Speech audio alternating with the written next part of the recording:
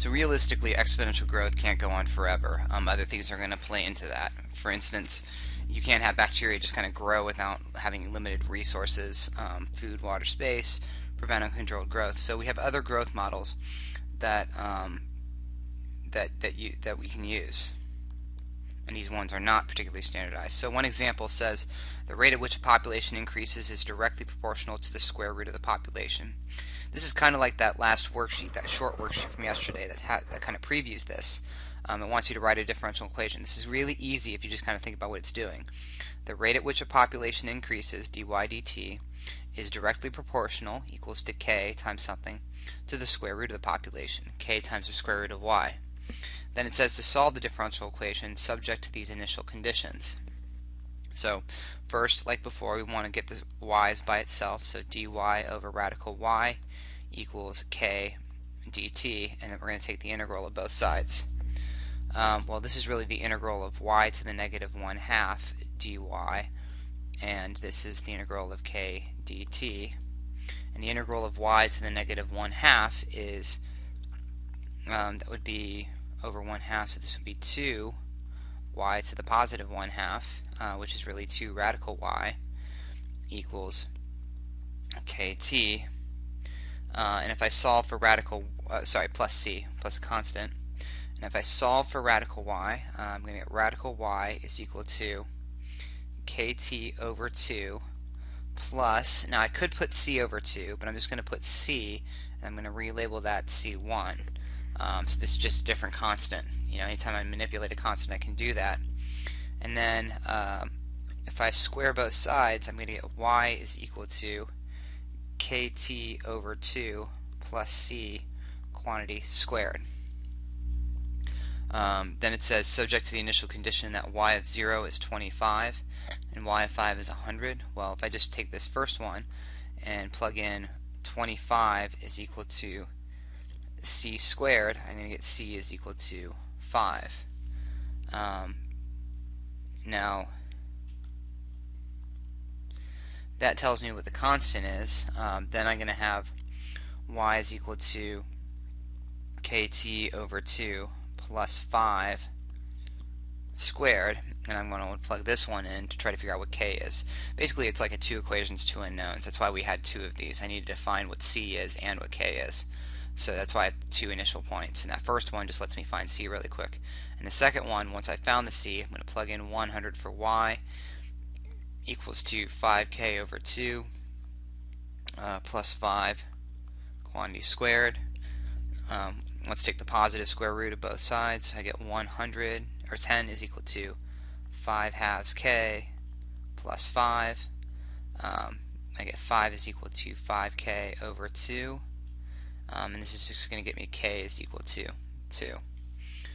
So solving the differential equation gives me a final version of y is equal to, this would be t plus 5 squared. Just for the purposes of seeing what this looks like, this is actually a parabola that has a y-intercept of 25 but an x-intercept of negative 5. So it's going to look something like this, and we're only talking about that part right there. So it sort of looks like an exponential growth, but it's not quite the same. What is the size of the population after 15 weeks? Well, if I go back to what t is, it says t is measured in weeks. So I know that y is equal to 15 plus 5 quantity squared, and that would be 400 people. And then when will the population reach 1,000? Well, that's 1,000 equals t plus 5 squared. And so t would be equal to, that'd be square root of 1,000 is 10 root 10, then minus 5, and that's about 26.6 weeks. Moving along, Newton's law of cooling says that the rate at which the temperature of an object decreases is proportional to the difference between the temperature and the temperature of its environment, which is a constant. Then it says the cup of coffee is placed in a room that is 21 degrees Celsius. and we're going to use this temperature in degrees Celsius here. I know you're used to kelvins, but it's just a difference, so it's going to be okay. dt over dt, so d capital T over d lowercase t, is equal to, it's directly proportional to the difference between the temperature of the object and the temperature of its environment. So temperature of the object is capital T, and temperature of its environment was 21. So that's our differential equation. Split that, dt over t minus 21 is equal to k d lowercase t. Take the integral of both sides, and I'm going to get the natural log of t minus 21. Absolute value is equal to kt plus c. Given that the temperature of the coffee is 85 degrees after 1 minute, well, like before, I need two order pairs. So I know that after 1 minute it's 85 degrees Celsius, and I know at 0 minutes it's 95 degrees Celsius. So let's just start with this one, 0.95. If I plug it in, I get ln of 95 minus 21 equals c.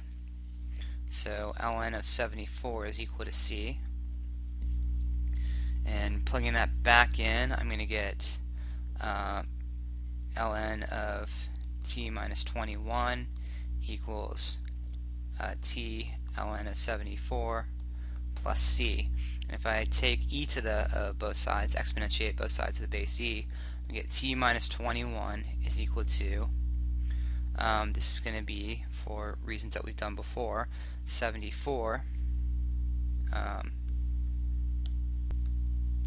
Oops, my bad, I'm plugging in the wrong place. This is e to the kt plus ln of 74.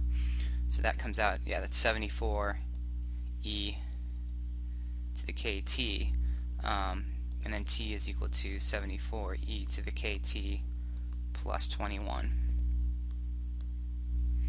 Now I just need to figure out what k is. So if I plug in 185, I get 85 is equal to 74 e to the, see, t is 1, so that'd be e to the k plus 21, or 64 is equal to 74 e to the k. Divide 74, I get 32/37 equals e to the k, or k is equal to the natural log of 32/37.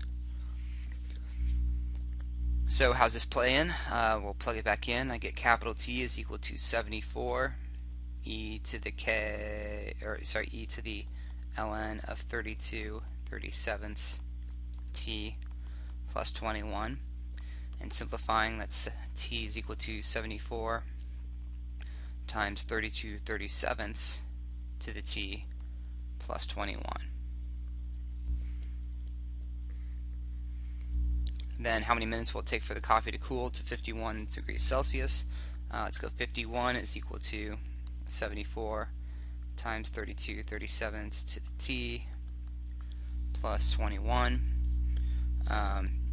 Subtract and divide, and I'm going to get 30/74, which is 15/37, equals 32/37 to the t power. Solve for t, and I get t is equal to the ln of 15/37 over the ln of 32/37. That's going to be about 6.21, or sorry, 6.22 minutes. Moving along. Sometimes you just kind of have to read this directly. The volume of the sphere is increasing at a rate proportional to its reciprocal of its radius. So volume of the sphere is increasing, so dV dt is increasing at a rate that is proportional to the reciprocal of its radius. That's 1 over r. One of the tricks with this one is that I don't really have an r, v. I need a relationship between r and v because I have r here and v here. So what I need to do is just do a quick little v equals, and the volume of the sphere is 4/3 pi r cubed, and that's just a relationship between volume and radius. and I need to solve one or the other, well, let's just replace, and I have dv dt equals 4 pi r squared dr dt. So I can basically take this and substitute it in for this. And then in the next step, I can say, as I start to work this around, 4 pi r squared dr dt is equal to k over r. And now let's start to move some things around. If I have, let's see, 4 pi r cubed dr equals k dt, now I can integrate both sides pretty safely. This ends up with 4, or just pi r to the fourth, and this is just kt. So kt, plus c. Then let's look at what the ordered pairs it gives me. At t equals 0, radius is 1, and at t equals 15, radius is 2. So 0, 1's an ordered pair. Plug that in. I'm going to get pi is equal to c. And then let's go back to the pi r to the fourth is equal to kt plus pi, and plug in the second order pair, 15, 2. So that'd be pi times 2 to the fourth equals 15k plus pi. And I want to solve for k. So this gives me 16 pi is equal to 15k plus pi, or 15 pi is equal to 15k, or k is equal to pi. So putting that back in, just right here, pi r to the fourth is equal to pi t plus a constant, or sorry, not plus c, plus pi. Let's see. Neat thing about this is that pi is everywhere in here, so you can get rid of it. And I get r to the fourth is equal to t plus 1, or r is equal to the fourth root of t plus 1, or t plus 1 to the 1/4. Then it says, at what time will the volume of the sphere be 27 times its volume at t equals 0? Well, I know that at t equals 0, the radius equals, the radius is 1, and then 27 times its volume. Well, if its radius is 1, then the hang on just a second. I'm going to skip ahead and recall a little bit of geometry. If the radius is 1 and I want the volume to be 27 times, that meant that the radius has to be 3 times, because volume is a cubed operation and radius is a linear operation. So remember the relationship that if I triple the radius, or if I multiply the radius by 3, I'd actually multiply by 3 squared for the area, the surface area, and 3 cubed for the volume. Basically this comes down to proportions. I'm actually going from a 1 to 3, but I want to cube that and actually make it a 1 to 27. Well, I'm kind of working my way backwards. I can prove that by saying if I want the volume to be 27 times, we'll figure out what the volume is at r radius is equal to 1. So the volume would be 4/3 pi times r cubed, which would just be 4/3 pi. And then if I want to multiply that by 27, say, okay, so 27 times that would be 27 times that, which would be 36 pi. And then work my way backwards and say, well, what's the radius at 36 pi? 36 pi is 4/3 pi r cubed, and I would end up with a radius of 3.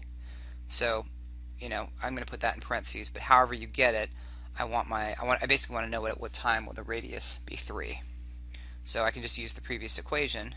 3 is equal to the fourth root of t plus 1. Raise both sides to the fourth power, so 81 is equal to t plus 1, and t would be 80. Okay, next one. New employee performs a job more efficiently each day. The rate at which the employee I can make y widgets per day after t days on the job is directly proportional to 80 minus the number of widgets produced.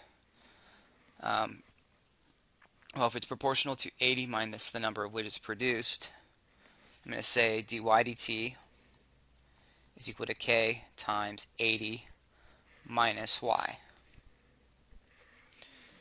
Solve this, so I've got dy over 80 minus y equals k dt. Integrate both sides. And I would get, let's see, if I do the integral of the left side, I have to count for the negative in front of the y. You can do a u substitution if you want to. We're going to end up with negative ln of 80 minus y equals kt plus a constant. This is a good place to kind of check what order pairs do I have. At t equals 0, I have 20 widgets, and at t equals 10, I have 50 widgets. So if I do the 0, 20 first, I'm going to get the negative ln of 60 equals the constant. And so if I plug that back in, I'm going to get the negative ln of 80 minus y